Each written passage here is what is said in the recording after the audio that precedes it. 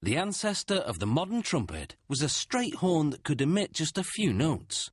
By the 15th century, they learned how to bend the horn, increasing the length of the instrument and the series of notes it produced.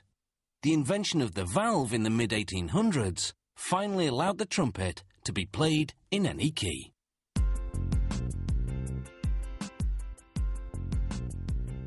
A trumpet is made up of 1.5 meters of tubing.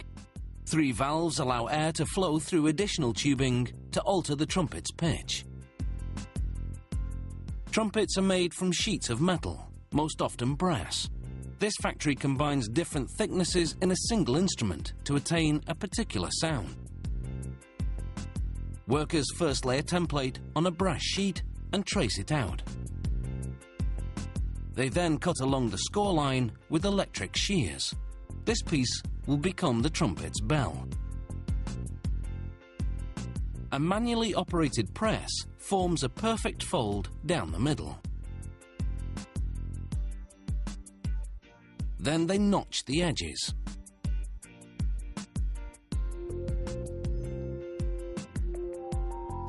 Then they close up the bell by hammering the notched pieces into the opposite edge. They use a rawhide mallet because anything harder would damage the brass. They melt a brass alloy along the joint. It solidifies into a metal seam that bonds the edges permanently. They slip the bell over a cone-shaped mandrel and hammer the brass until it too is cone-shaped.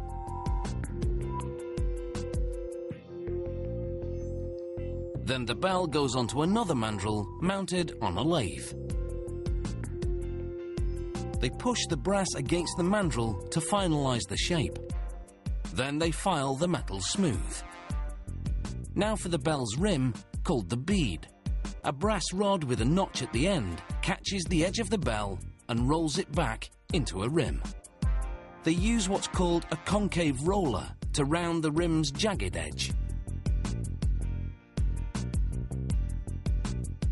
Then they slide a brass alloy wire into the rim pocket. This makes the bell stronger and adds weight to the edge of the flare to project sound better. They roll the rim over even more to enclose the wire.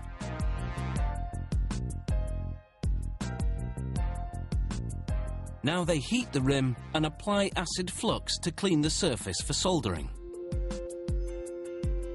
Lead or silver solder ensures the wire won't rattle when the bell vibrates. After wiping off the excess flux, they put the bell back on the lathe and scrape off the excess solder. Using an abrasive sponge, they smooth away any scratches left by the scraper. Then they remove any solder bits trapped in the rim. Now they'll fill the entire bell with a soap and water solution, then freeze it at -49 degrees Celsius. When the water has frozen, they place the bell in a bending block.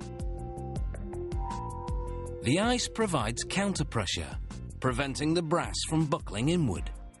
The ice itself doesn't shatter under the pressure because the soap in the water makes it pliable.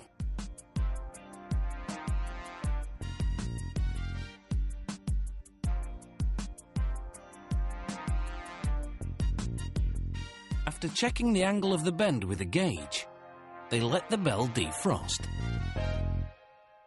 In the mounting department, workers assemble smaller components made of brass and nickel, valve casings, the sliding tubes to which they connect, the slide for tuning the trumpet, and the pipe that holds the mouthpiece. Then they solder on the bell.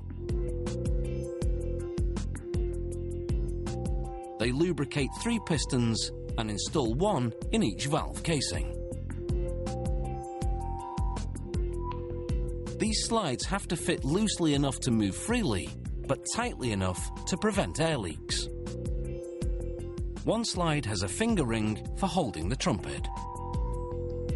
After polishing and lacquering the brass, they test the trumpet for sound quality. This is one company that likes to blow its own horn.